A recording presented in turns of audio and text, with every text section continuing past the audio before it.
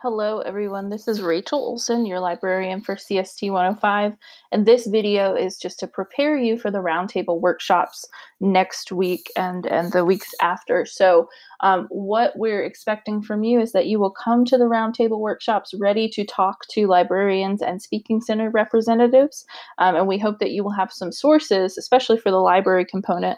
We hope that you will have some sources that you've already looked for and found for your roundtables that the librarian can then sit down and kind of answer any questions that you might have about the sources. So just a very quick review. A lot of this is covered in your module that you completed for the library on Canvas. So I would encourage you to go back and take a look at that. A very quick review, when you're doing keyword formation, thinking about what words you're going to search for related to your topic, this is one great strategy. So write it out as a question or a sentence. So what is your stance? What is it that you're trying to persuade us of?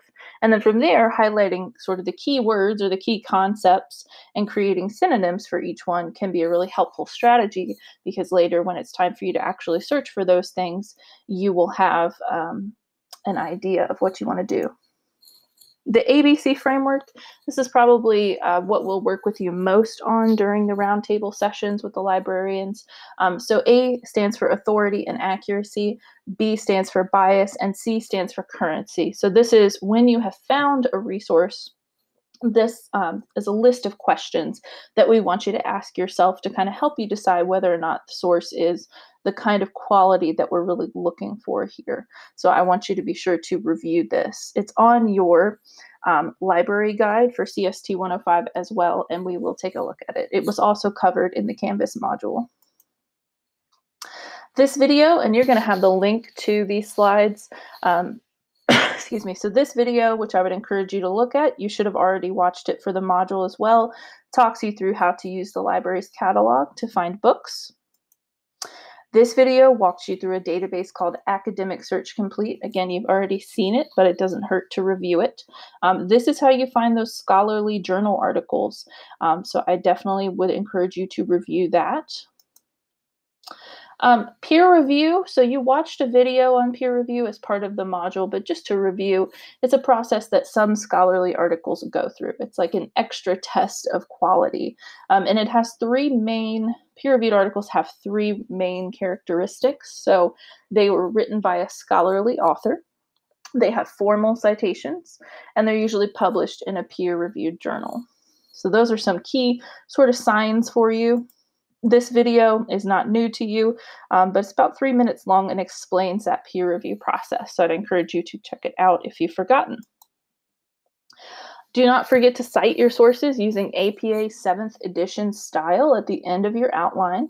And I'll show you on your library guide. Again, you have the link to all this, but I'll put it in the video description as well in case you need it. This is your CST 105 library guide. Right, here's the main page, and you have this APA 7th edition style page here. So I would encourage you, when you are citing your sources, to go through and look at the examples that we have here for you. It tells you how to cite each type of source, and make sure that your citation matches the examples. I find this to be pretty helpful. So I'd encourage you to use that. You may also email me. I want you to make sure that you've attempted to cite them yourselves first. But if you're really needing help, something's still not clear with citation, you can email me and I can certainly help you. There's one more important thing that we need to cover, and that's citing your sources when you're presenting to the class. We are expecting you to use oral citations, and they're pretty easy.